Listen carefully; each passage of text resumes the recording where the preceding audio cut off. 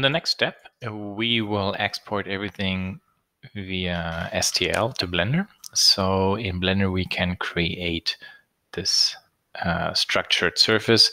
And then we also use the actual photos as a render target. And we will rebuild also the packaging and then do, for example, this rendering.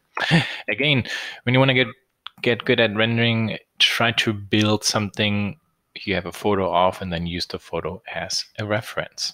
Okay, so let's go to Fusion. Here I will export this, save as STL. I will go with not low, I will go with high actually in this case. I want to have a really nice, good surface.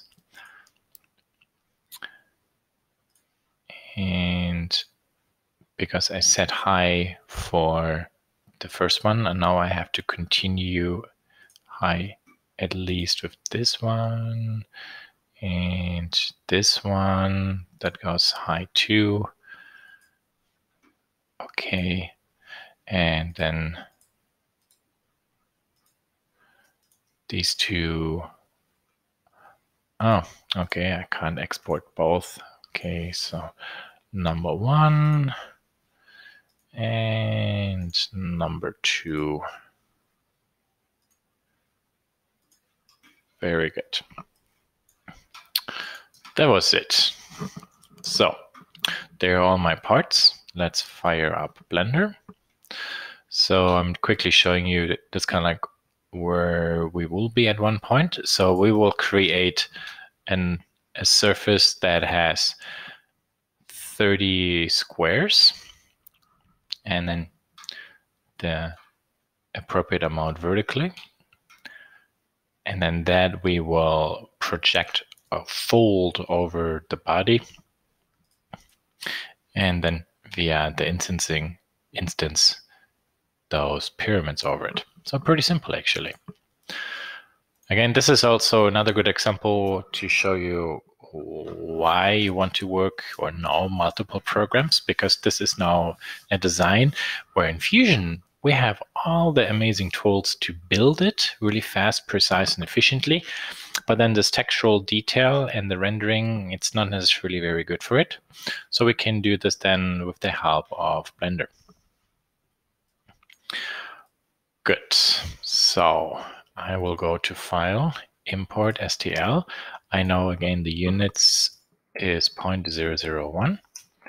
I forward Z up, desktop, and then I select all those and import them at once. I will set my units to millimeters. Press N and I set my clip start to 1 millimeter. Okay, very good.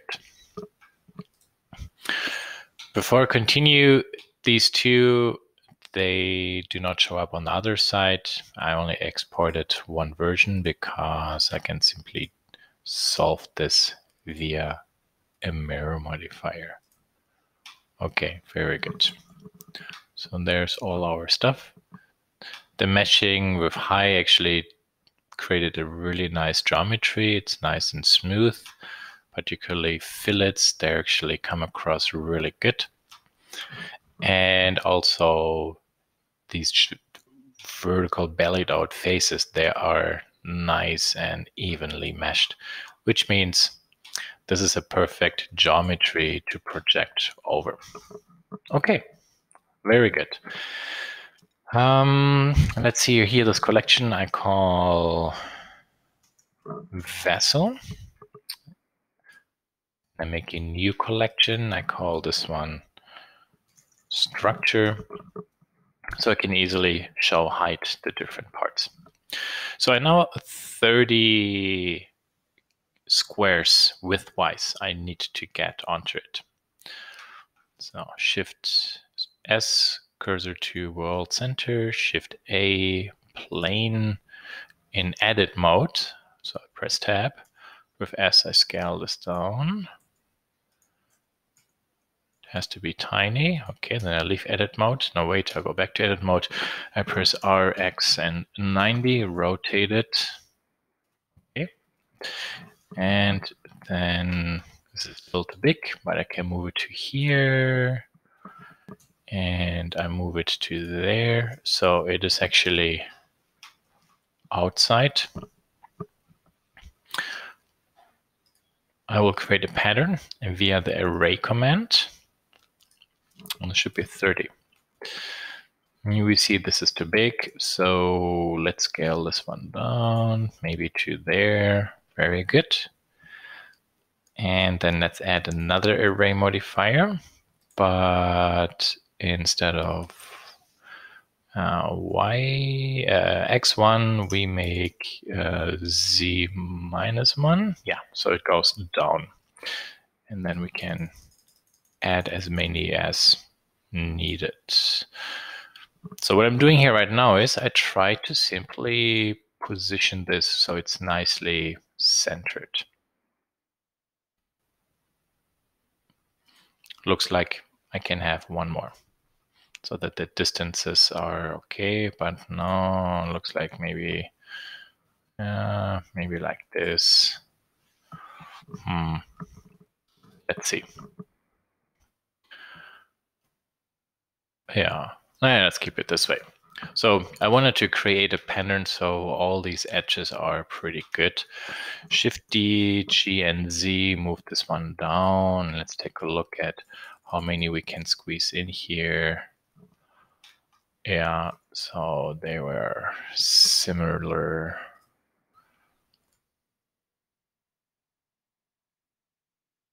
Yeah. Ideally, we want to have one more there. That's a little bit of, we might have to adjust the design in Fusion. For our sake, we don't do this. Let's simply try to get this close. Very good. Okay. That actually looks pretty good. So you see that this is a rectangle. To verify that is actually not only a rectangle, but a square. If I turn this off, these values should be the same. They are. It's also 2.2 millimeters. So that's good to know. So check this out. Shift S, cursor to selected. It moves the cursor to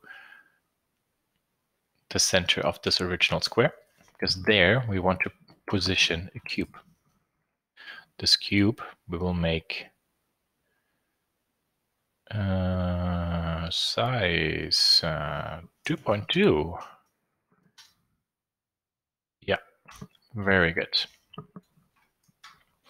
And then we can go into edit mode and do the following. So I go to a top view and go to wireframe. You don't really see that thing.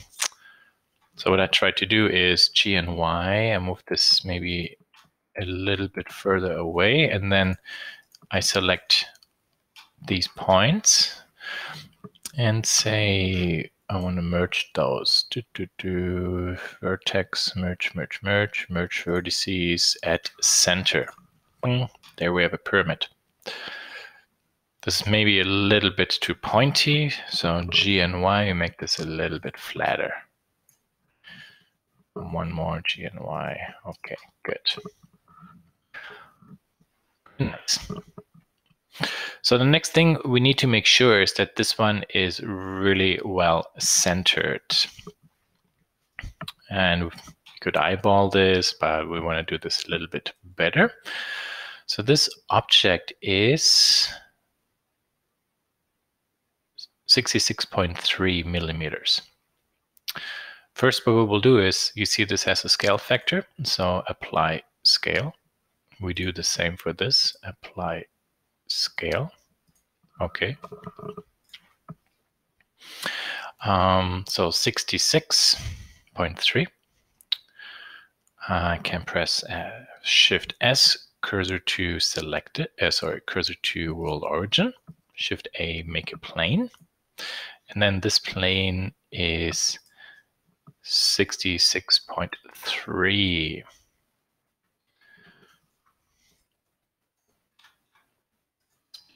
move up.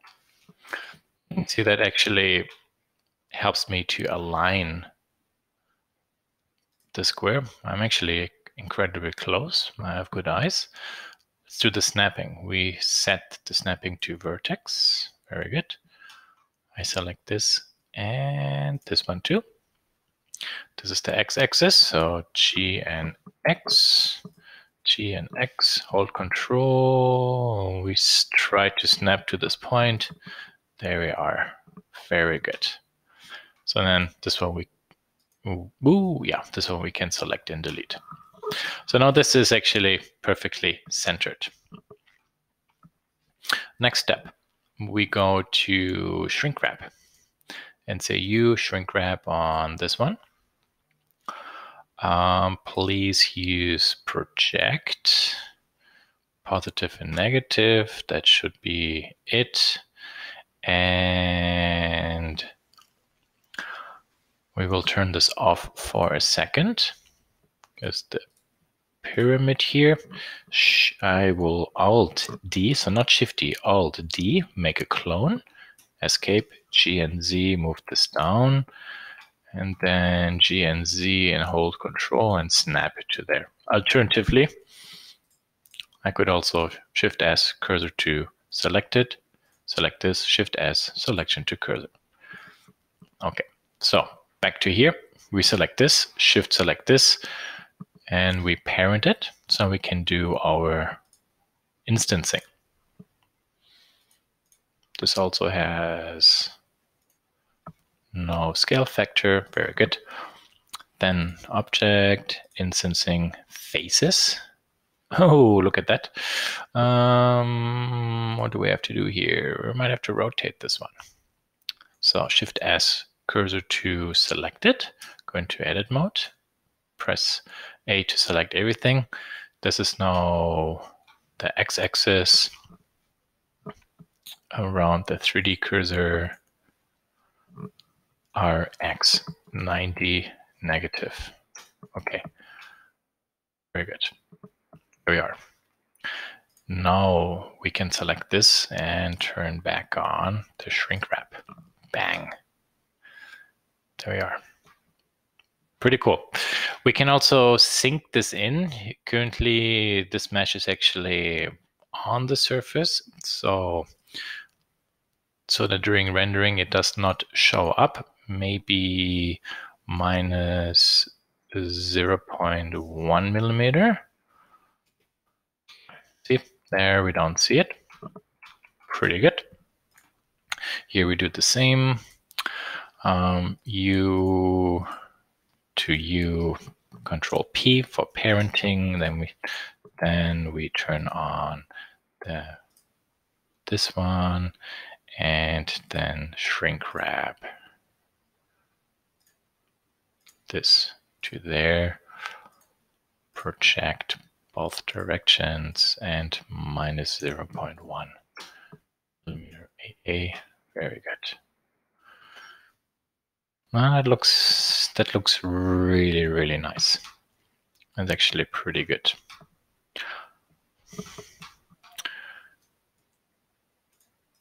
We could, let's double check. So the object center is nicely centered, which lines up with the world and also with this thing. So what we can do is we select this, and after the shrink wrap, we add a mirror modifier along the y-axis, and we use this as the object. There. See, there's no reason to do this 2 times. We simply mirror it over. Boom. Okay. Nice and sweet. So we have a small gap here, and that basically is also due because of the fact we have this offset. So minus 0.1 brings this one back. If we want now to close this gap, it's actually really easy to do. So let's maybe go to a side view. There's the object center point. That is being folded on the surface, and then the geometry follows it. Which means if I go into edit mode, select everything, G and Z, move this down, you see how this actually adjusts everything.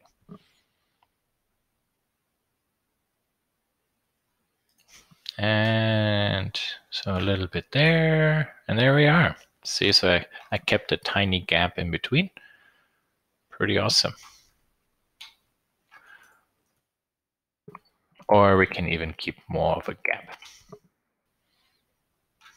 Let's actually take a look at that product. We can't really zoom in enough. I might have to take a look at the actual part, but there's probably a tiny gap too. You can even see that sometimes through the manufacturing process, these can be more softened or rounded. Talking about softened or rounded, they are kind of pointy and sharp. So how do we fix this? Well, we can add a bevel modifier. Not a big deal. We just select the pyramid, add a bevel modifier. This is way too much, 0.01. And maybe 2 or 3, well, maybe not 0.01, what about 0.1? Ah, there we are. Cool. And then we do the same here. So this pyramid we select, bevel modifier, 0.1, maybe 4. Was that the one I had here? 4. Okay. That basically finishes the task of how to create the structure flowing over that surface. You see, we kind of like used the same tool or process to create the structure, which now can be 3D printed. And this process is the same we used to simulate bristles in the last 2 other projects. So it's a pretty universal tool, actually, with folding something over a surface and then flowing a structure over it. Programs like Rhino or so, they also have the surface flow tools too, and they work actually really precise and well. Sometimes the problem is with complicated geometry, this can be a very, very slow process. And for something like this here, as you can see, the deformation process is calculated more or less instantly, and this is still good geometry to send to manufacturing or 3D printing. Okay, that's it.